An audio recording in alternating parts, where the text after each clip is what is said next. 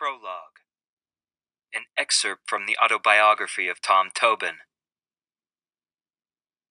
Even as an old man now, far removed from the turmoil in the East and blissfully occupied with the operations of my ranch, I think of things like the depravities committed by Espinosa, and I worry it is impossible to trust any man entirely.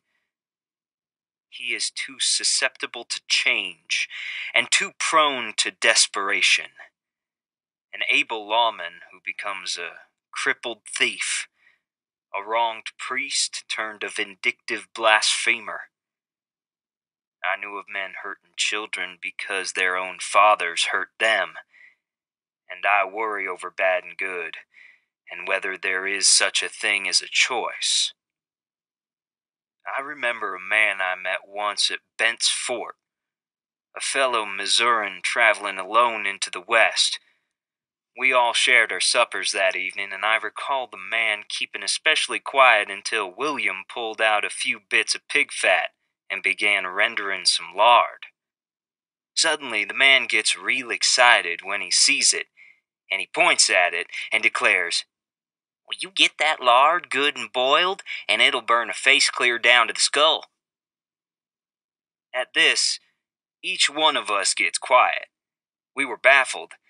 He had said it so innocently, so boyishly, as if in the same manner one might point out his knowledge of a star constellation, as if it were something everyone should know. So then I ask him, "What do you mean?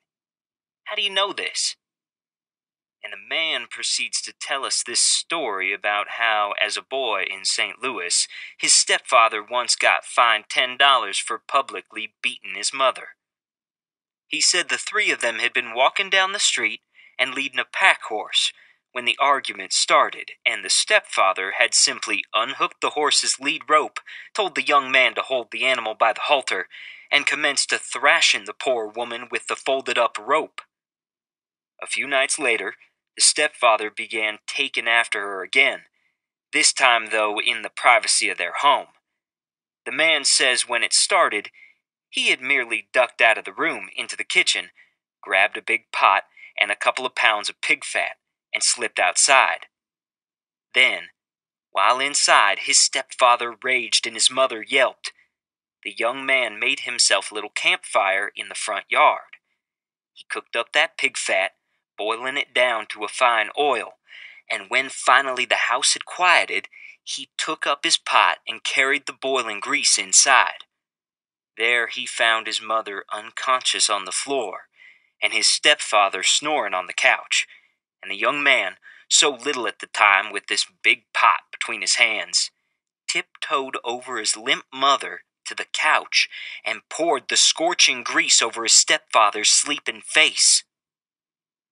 I didn't know what to make of that story when I first heard it, and I still don't. I think of how Espinosa and that young partner of his shot decent fellows they didn't even know, then jabbed crucifixes into the bullet holes. I think of these things, and it occurs to me that the question is not whether a choice exists between bad and good, kindness and cruelty, but whether certain men are even aware of the difference. At what point, I wonder, does it stop being revenge?